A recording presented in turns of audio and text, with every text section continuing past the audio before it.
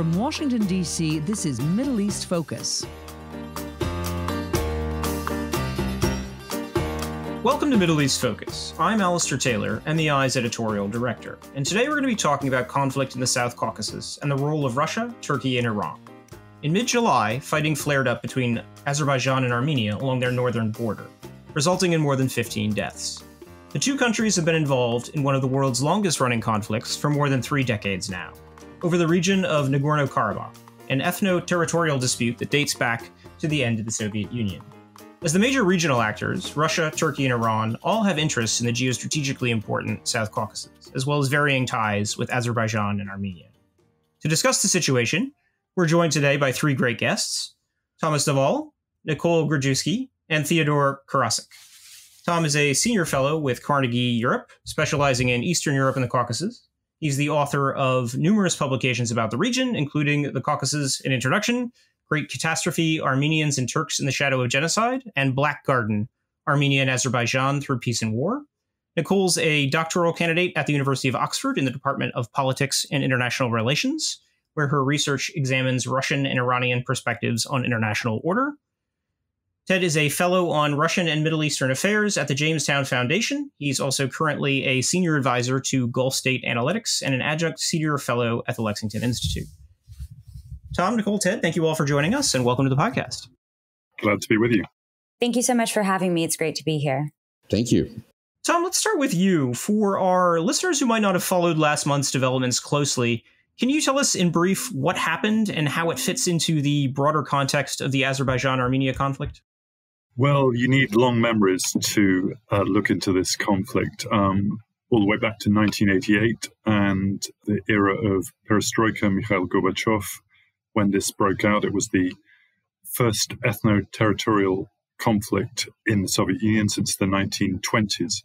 And basically, much has changed, but the central issue, which is a dispute over the autonomous territory of Nagorno-Karabakh, which had an Armenian majority population but was inside Soviet Azerbaijan, that essential dispute remains the same. First, it was inside the Soviet Union. When the Soviet Union ended, it became a conflict between 2 new nation states. The Armenians won that war basically in 1994. A ceasefire was declared, but obviously Azerbaijan has not accepted the loss of its territory. And in recent years, the conflict has morphed again in the sense that both sides have armed. Azerbaijan has used a lot of its oil and gas revenues to build up a much bigger military potential. But very little has changed on the ground. We saw a big flare-up in 2016 when about 200 people died. We then saw a bit of a thaw in 2018 with the change of regime in Armenia, a peaceful revolution in Armenia, and a kind of resumption of high-level contacts between the two sides. But the optics were good, some of the messaging was good, but there was no real political substance to the talks. So I'm afraid what we saw last month was a kind of re-worsening, if I could put it like that, of the situation, and a flare-up of the ceasefire breaking down, a flare-up of fighting, and in this strategically sensitive point on the border between the two countries where there are a lot of villages, concentration of heavy weaponry, so a place where a minor escalation can get particularly bad quite quickly. And because political relations were deteriorating between the two sides, I think there was a decision not to de-escalate, but to fight it out for a few days. Tom, as you mentioned, unlike in previous clashes, the fighting this time around was in the north, near the border with Georgia. Why was that, and what potential ramifications could it have had for regional energy and transport infrastructure?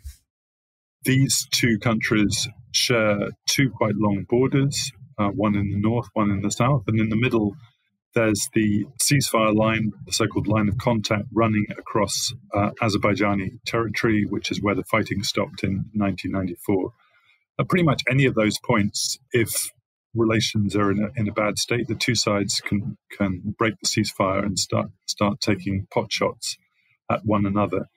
This point is particularly sensitive because the border is very complicated.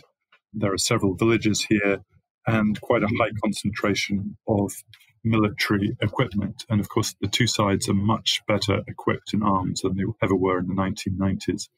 Is there a wider regional implication to this? Well, not immediately, but the oil and gas pipelines, which run from the Caspian through Azerbaijan and Georgia to Turkey, run just to the north, and Georgia is just to the north. So it's not just the wider international community that's interested in dampening something like this down. It's also anyone interested in oil and gas and Georgia as well.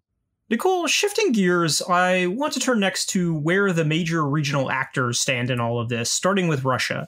Moscow has strong relations with both Baku and Yerevan and sells both of them arms, while also maintaining a military base in Armenia. How does Russia balance its ties with the two countries, and what was its response to the recent flare-up? Well, Russia's reaction to the recent flare-up was consistent with its overall balancing policy of managing and controlling the instability between Armenia and Azerbaijan by using various political, economic, and military levers to assert its influence over the two conflicting parties.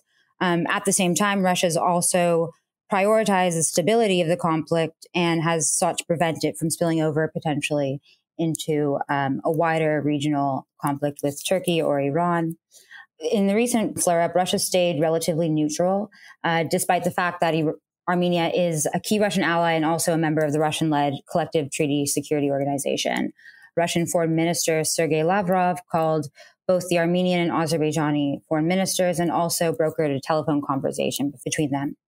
However, much to Armenia's dismay, the Collective Treaty Security Organization came out with a statement that was rather even-handed, that sought to kind of strike a balance between both the Armenian and the Azerbaijani positions, and did not come out and suggest that they had any grounds to intervene or to support the Armenian call for defense.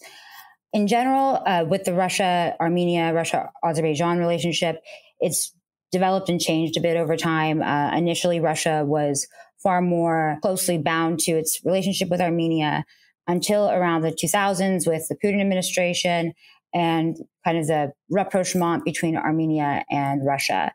Russia does provide weapons to Armenia at a discounted price pursuant to the Collective Security Treaty Organization. And also with Azerbaijan, Russia is the leading arms provider for Baku. So in many ways, Russia uses this as an incentive for both countries to maintain relations with Russia, but also occasionally will use this as a way to bring them both to the table, as we saw in 2016 with the 4-day war. So in general, it's a very complex policy. It's very different than what you see with Georgia or even with Ukraine. And I think in general, Russia views itself as kind of this power with privileged interests, so much so more than any of the other Minsk co-chairs, and also more important than Turkey as well. Turkey's another major regional actor with a lot at stake here. It has close economic and security ties to Azerbaijan, but no diplomatic relations with Armenia. Ankara noticeably ratcheted up its rhetoric this time around, with the Turkish defense minister going so far as to say Yerevan would pay for the recent escalation. What's driving Ankara's more aggressive posture? Turkey's aggressive posture right now is driven by the desire to show Ankara as a regional power, and particularly so in regards to what's happening in the Mediterranean and in Libya itself. This blue homeland doctrine for maritime security, of course, is not in the Caucasus, it's in the Mediterranean, but those transit lines enter and exit through the Mediterranean. So it's very important to look at Turkey's larger strategic picture and how it sees itself in the region, and particularly with Armenia and Azerbaijan. The outbreak of hostilities between Armenia and Azerbaijan, from Turkey's point of view, was seen as a provocation in order to divert Turkey's attention away from Libya and its ongoing operations there. And I think that there's a pretty good argument to be made that the escalation of the violence occurred 2 days after President Erdogan declared Hagia Sophia a grand mosque. And there are other players in and around the region that want to take advantage of that notification. And because of that, this outbreak of violence occurred. So what we're looking at here is typically historical in the sense that the Caucasus are the crossroads of empire, and there are various empires trying to influence the outcome of Armenia and Azerbaijan, and particularly of how Turkey sees itself in the region. So I think the takeaway here really about Turkey's foreign policy towards the Caucasus and this event needs to be taken in a more wide view about where Turkey is pursuing its foreign policy and security interests today, and how a flare-up of if you will, a frozen conflict, by unfreezing it, what does that do to Turkey's calculus? Following up on that, Ted, what impact is Turkey's more aggressive foreign policy stance likely to have on relations between Armenia and Russia? Do you think it could end up pushing Yerevan closer toward Moscow? Yerevan is considered already a proxy of Russia in the overall historical arc. And so I think it's safe to assume, if you will, that Armenia and Russia are coordinating together. They do share a lot of security concerns and equipment. Serbia, of course, is also involved in Armenia and helping to arm Armenia, and that played a role in this recent conflict. Russia does not have the same type of relationship with Azerbaijan because of the way that Aliyev has governed, the role of his wife now as a power player in Azerbaijan itself. So Russia is looking at both Armenia and Azerbaijan about how to play them off of each other, at the same time that Turkey's looking at Russia to see how Moscow will play that Armenian card now. But it appears to me currently that the pressure's really on Azerbaijan and not Armenia from Russia's point of view. Russia's trying to extract something out of Azerbaijan, which is tied to the energy industry. The other major regional actor here, of course, is Iran. Traditionally, Tehran's been officially neutral in the Nagorno-Karabakh dispute. What was Tehran's response to the July fighting, and where does it stand vis-a-vis Yerevan and Baku more broadly? Well, Iran's response was actually quite similar to Russia's. Iran declared that it was neutral in the conflict and that it's wanted both sides to show restraint and to resolve the disputes through mediation. I would say that this is very consistent with the way that Iran has approached the conflict since the 1990s. If you recall that in 1992, Iran actually brokered several ceasefires between Armenia and Azerbaijan and hosted a summit between the two presidents in Tehran. Additionally, Nagorno-Karabakh is quite close to Iranian security calculations, especially along its northern border. This was definitely the case in the 1990s when the Karabakh War actually reached the Iranian-Azerbaijani border, and Iran had to mobilize troops as well as elicit major refugee relief programs. In general, Iran also has a difficult balance in many ways between its more normative perspectives about separatism and restive regions with minority populations. And so you see with the Karabakh issue that Iran has actually supported the territorial integrity of Azerbaijan and stated that it seeks no goals in interfering in that sense. However, at the same time, Iran has also developed quite close relations with Armenia, and that links back to the 1990s as well. More recently, Iranian and Azerbaijani relations have improved, especially under Rouhani. Prior to this, there was significant tension, especially under the Ahmadinejad administration. But with Rouhani, you see a gradual improvement, especially in terms of economic ventures. Azerbaijan and Iran have been spending more time upgrading the north-south transit corridor. And also, in terms of the Caspian Sea delimitation, there have been somewhat measured improvements in that regard. though there are still outstanding differences over the seabed delimitation. So currently, Iran does have and does enjoy somewhat cordial relations with Azerbaijan, whereas with Armenia, Iran has had far more consistent and positive relations. And this was shown during Bolton's visit to the South Caucasus, where Pashinyan said that Armenia will maintain its relationship with Iran and that Iran is an important and economic partner for Armenia. So I think that's important to note, that even with this maximum pressure campaign, Armenia has been essentially exempt by secondary sanctions on trade.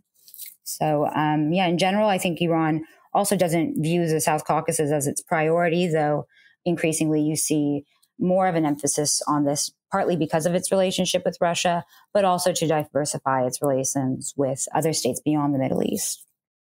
Nicole, Azerbaijan has had close relations with Israel for decades, including in the security and defense sphere. How does that affect Tehran's perception of Baku and kind of strategic calculus? Well, initially, the Iranian reaction to Azerbaijan's outreach to Israel in the 2000s was quite hostile.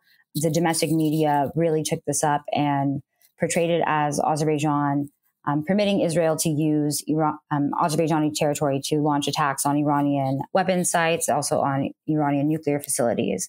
More recently, actually early July, there was rumors in the Iranian press that Israel launched a drone from Azerbaijani territory to spy on Iranian nuclear installations. This is something that has been recurrent in the Iranian domestic discourse. However, with the improvement of Iranian and Azerbaijani relations, there's been more nuance coming into popular understandings of the relationship between Azerbaijan and Israel. In particular, from what I've observed is that Iran has noted that in many ways the Israel-Azerbaijan relationship is not only related to Iran and does reflect Azerbaijani needs to diversify its defense industry, and also over the need to receive modernized equipment for Nagorno-Karabakh. So in many ways, I think that you can look at it from more of the hardline perspective, which would say that, Israel and Azerbaijan are, hostile towards Iran. This is for intelligence gathering, for potentially launching attacks on Iran. But really the more moderate and kind of pragmatic strand in the Iranian domestic debate is that Azerbaijan does not seek to attack Iran, and that Azerbaijan may maintain close relations with Israel, but it's not to the detriment of Iran. And I believe that Azerbaijan is also mindful that Iran could potentially target its oil and gas pipelines in any kind of escalation with Israel or with the West. So that is also something that is apparent. And we saw that in 2008 with Georgia. So I wouldn't completely rule that out either. Ted, the Russia-Turkey bilateral relationship is a complex one. They have a strong economic relationship and increasingly close defense ties, but they've also found themselves at odds on the foreign policy front in Syria and more recently in Libya as well. How does the South Caucasus fit into the context of that broader dynamic? What I see occurring across the region in terms of Turkish-Russian relations is not quite a division of labor. It's more of a negotiation about how best to proceed in a region in a fight with two sides and trying to gain leverage over the other. I don't really see them in partnership per se and trying to solve issues as much as they are trying to move forward with how they see that country's future. Like for Libya, when we're looking at Libya now, these two sides are beginning to look at how best to divide or partition Libya.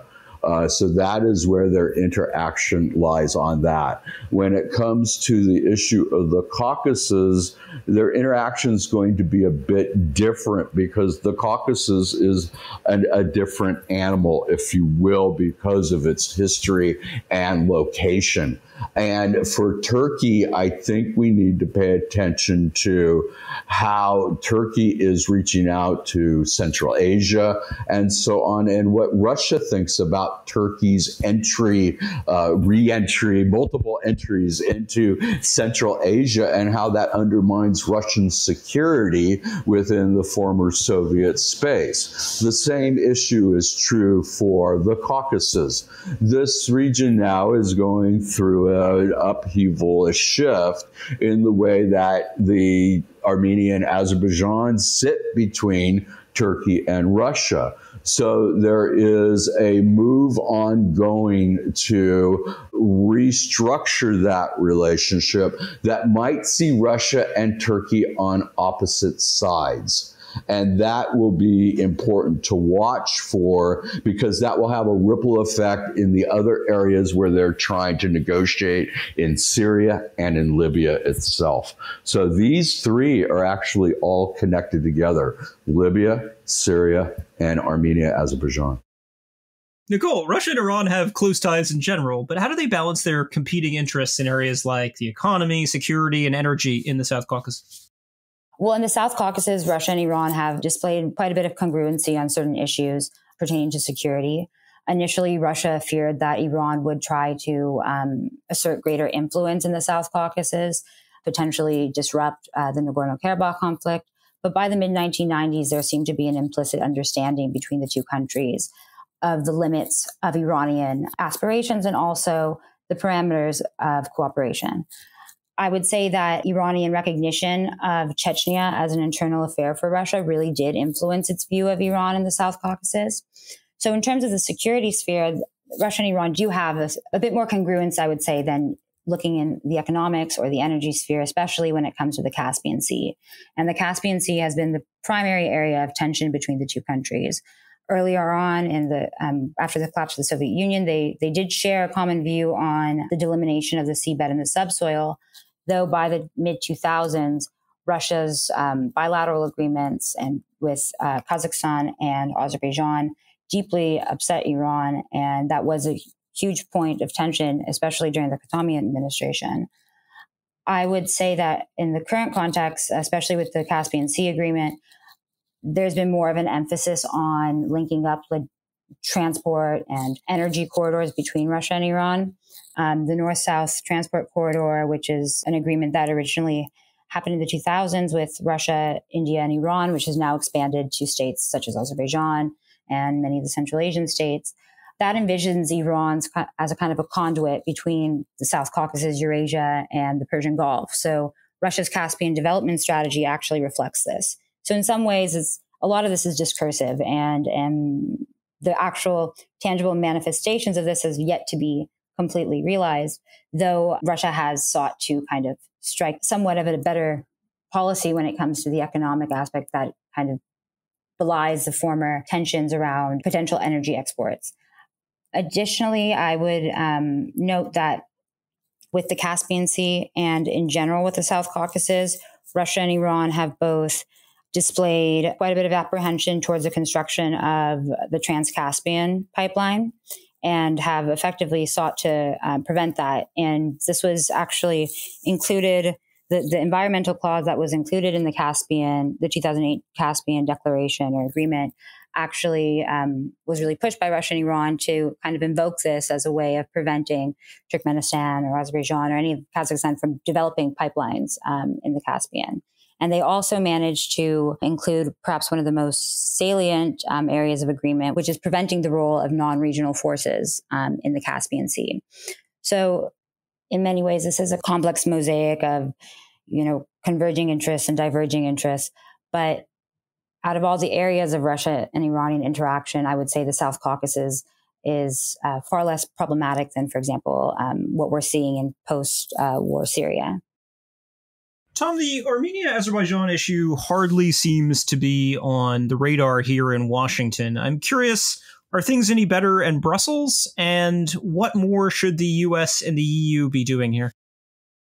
I think that's probably because of fatigue about this conflict. Periodically, it does register on the radar, both in the US and in Europe. The three mediators, the so-called co-chairs of the Minsk group, are Russia, the US, and France. And through the years, obviously, Russia has been the most seriously involved third third state.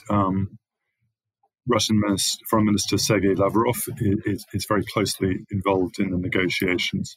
The US has periodically taken an interest. It convened the Key West meeting back in 2001, which Colin Powell, who was then Secretary of State, attended. Various French leaders have occasionally taken an interest, including Jacques Chirac. But I guess, inevitably, it's a long-running conflict. I guess the only competitor in Europe is Cyprus. And like Cyprus, mediators come and go. And I think the view is very much that this won't be solved by geopolitical action. It will be basically solved by the parties to the conflict themselves, who can be nudged, and the situation can be managed. And if there's an escalation, there can be diplomatic interventions to try and calm it down. But I think the only third party which sees a clear strategic interest in this conflict is Russia. And even Russia, to be honest, I think has more immediate concerns, whether it be Syria or Ukraine or now, obviously, Belarus. Tom, fighting along the border has died down for now, but the underlying issue driving the conflict remains alive and well. Where do you see things going from here? I don't see any good outcomes in the short term. It's all about managing the ceasefire. It's about appealing to the rational goodwill of both sides that they don't want a further escalation. And that's about it, unfortunately. There was obviously an uptick in interest in 2018 with the coming to power of a new government in Armenia, a government with much greater democratic legitimacy. But I think it was a bit naive, as many in Azerbaijan thought at the time, that this would involve a major Armenian rethink on the conflict. Basically, the new leadership in Armenia, Nicole Pashinyan, has pretty much the same strategic interest in keeping the territorial gains of the conflict on board as much as possible, and negotiating, as they see it, from a position of strength. So I think we then get into this unfortunate dynamic that Azerbaijan, which was the loser of the conflict in the 1990s, only really has one good weapon of leverage, and that is to threaten or to occasionally use military force. And this is why the conflict is mostly quiet for most of the time, but then we get these periodic flare-ups on the ceasefire line. Ted, when it comes to the South Caucasus and the key regional actors involved there, what will you be keeping a close eye on in the coming weeks and months? What's important to watch as this conflict simmers and perhaps heats up again is how outside actors are using this conflict to distract Turkey. The question becomes, can these actors distract Turkey, let's say, from Libya or Syria by igniting something in the Caucasus? This is something to watch for. I would also be watching for how third parties are looking at Armenia as a Christian state, one that is focused on the ills of genocide and so on. There's a move within the region, Middle East, Europe, and so on, to be looking more at the issues of genocide as part of a soft power policy push in order to create new opportunities that are related to Israel and the Palestinian conflict. And so this will all be tied together. So it's important to watch how the Armenian church, for example, or how Azerbaijan is portrayed in religious terms as we move forward. I think this is very important to watch for because the region is transforming currently from what was an old order to a new order with COVID-19 being a main driver of geopolitics and geoeconomics. So this is a third factor, is watching how these countries are interacting with other partners over COVID-19 treatment programs. Nicole, you've got the last word. Any final thoughts? In the future, I would look at kind of the dynamics of the Russia-Iran relationship more generally and see how this translates into the Caucasus, whether or not many of these transport and infrastructure projects are actually realized, especially in light of U.S. sanctions. Moreover, with a perhaps different U.S. presidential administration, whether or not there will be some kind of shift in tension between Russia and Iran over competing energy projects. With Iranian policy, I would say that, especially with Azerbaijan, there seems to be a continued emphasis on maintaining this relationship. And this is demonstrated by the recent appointment of the former foreign ministry spokesman, Saeed Abbas Mousavi, as ambassador to Baku, which I believe underscores the importance of the Iran-Azerbaijan relationship moving forward. We'll have to leave things there for today, but Tom, Nicole, Ted, thank you all for joining the podcast. Thank you. Thank you so much. And thank you as well to our audience for listening in and to our production team for their work on today's program. We will see all of you next week. This has been a presentation of the Middle East Institute. To support MEI's programs and podcasts, please donate at www.mei.edu. Thank you for your support.